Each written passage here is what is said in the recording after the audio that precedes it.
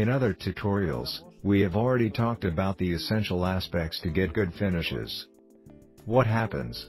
Well, there are some pending aspects that you have reminded us in the comments, and we believe that it is very important to clarify them by making another tutorial. First of all, there are aspects of the application in which some of you have told us that we were giving the paint with a roller in a careless way. It's true. We were talking about rollers, we showed the rollers, and we didn't worry about explaining very well how to paint, making sure that the job looks good. But the truth is that we were really talking about tools aimed at professionals, to whom we don't have to teach that. But it is true that these tutorials are seen by both professional and non-professional public, so it is important that we take that into account. Thank you for the suggestion and for that feedback that some professionals have given us. There is also a second very important aspect. It's a question you ask us for often. Well, I already know how to paint. Now I want to know what it is the best paint I can choose so that my walls will be perfect. Well, that's also what we're going to talk about in this tutorial. We are going to teach you the best criteria so that the paint you choose is the one that best suits your needs. Before we go into detail about these topics, let's review what is essential to remember to make the walls look good.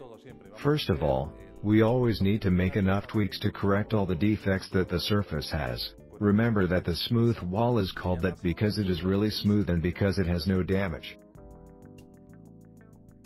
After making these corrections, we need the wall to be perfectly homogeneous, and that the paint has very good anchoring. This is achieved by applying a primer, which is a sealant, a fixing, or however you call it, because there often are so many doubts around terminology regarding these products. This one we're going to dilute it with a ratio of 1:4, 1 part of a primer and 4 parts of water. The surface flatness must be respected using a roller that does not give texture before applying the paint. I'm going to use a medium 3/8 roller, which is the same that I will use later to apply the satin paint. This part is essential because 99.9% of the queries that you ask us like. For example, when you say I don't know how to paint because the roller leaves marks on the surface, I get bubbles. There are unequal areas of paint. All this has to do basically with not having applied this primer well. Now, with the walls ready, we go to the next step, which is painting. And here is where we will talk about the secrets of matte and satin paints, because there are some aspects that may surprise you. When we go shopping, there is a sort of tradition. When they ask you, what kind of paint do you want, matte or satin? We always say, matte. Do you know why we say matte? Well, I'll explain it now. We begin, as always, by doing the edges of the encounters. We have done it the easy way, putting painter's tape and painting with a brush these encounters.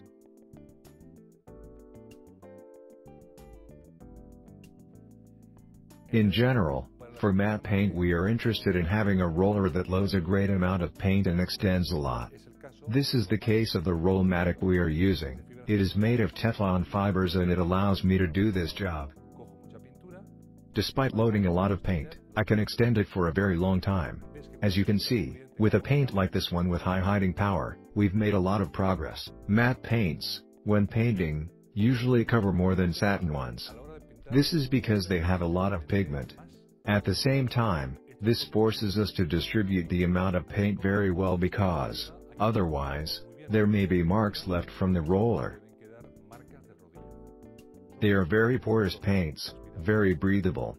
If we need a wall to be breathable because there is any presence of moisture, it will always be better to use matte paint. Even if we are applying a paint that covers better the basis because it has less difference in tones, I am always in favor of applying a second layer, even if the first layer looks okay. This way, I'm guaranteed to have the wall more protected and it's going to give me more duration.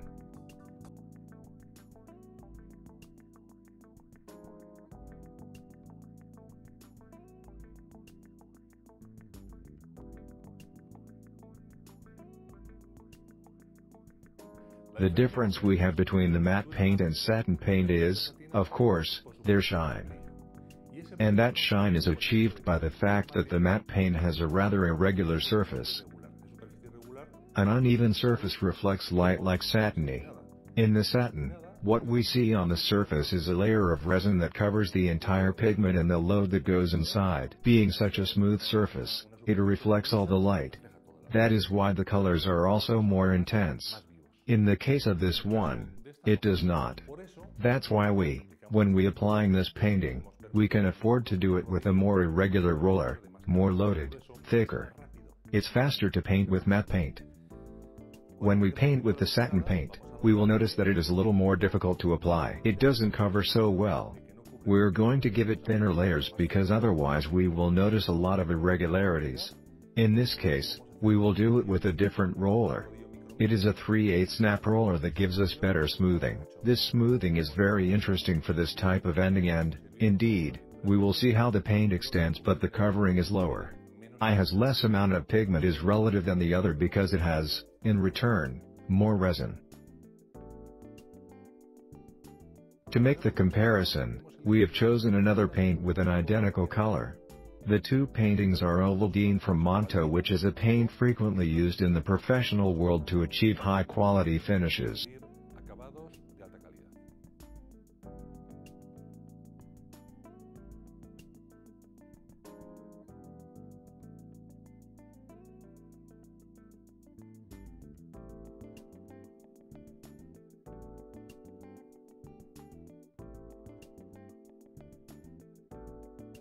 You must always use gloves when painting, nitrile gloves.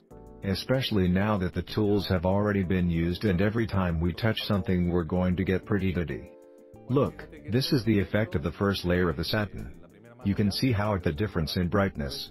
When we talk about the texture being flat, we always talk from a microscopic perspective. Logically, both have texture. What happens is that, while both of them have texture, one reflects the light and the other does not. This is because the surface, from the microscopic point of view, is enormously smooth on the satin and it is what gives this reflection. At the same time, as I told you before, this wall, no matter how much I rub it, what it has on top is resin. I will not remove the pigment in any case.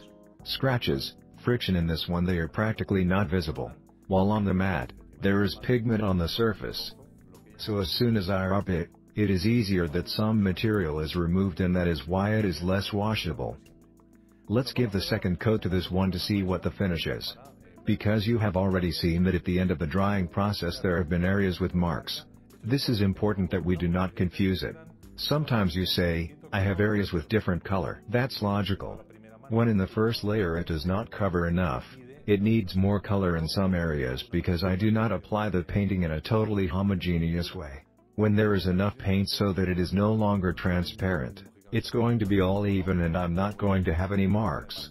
It is important that we distinguish it, dark colors, 2 layers and, until they are given, it is absolutely normal that there are zones of transparency. When painting the wall we try to load the paint and spread it as evenly as possible.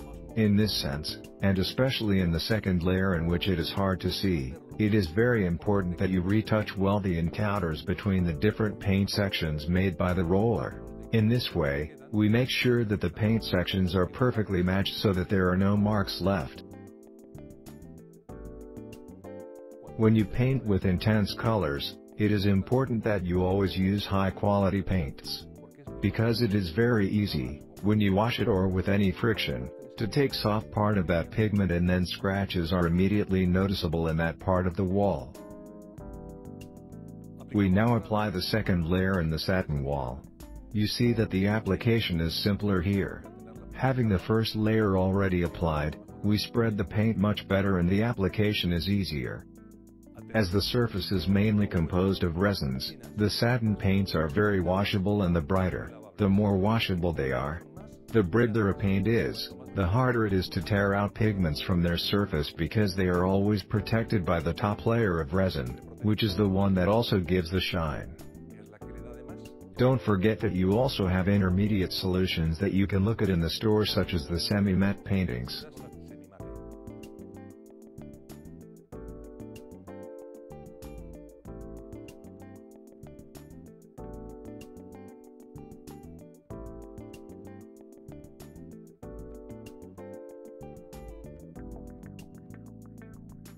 Well, what would be the conclusion of what we've seen? We will apply matte paint first because we like matte paint. Of course, we're not going to discuss that. But, if we also like the satin, the matte paint is going to be especially useful when we have flaws to hide on the wall. Any wall damage will be hidden when the light from the surface is removed. In that sense, matte paint is more gratifying. If I have bothered to leave the wall fantastic at the time of preparing it and it is wonderful, in my case, I certainly have clear that I'm not going to hide it by painting with matte paint.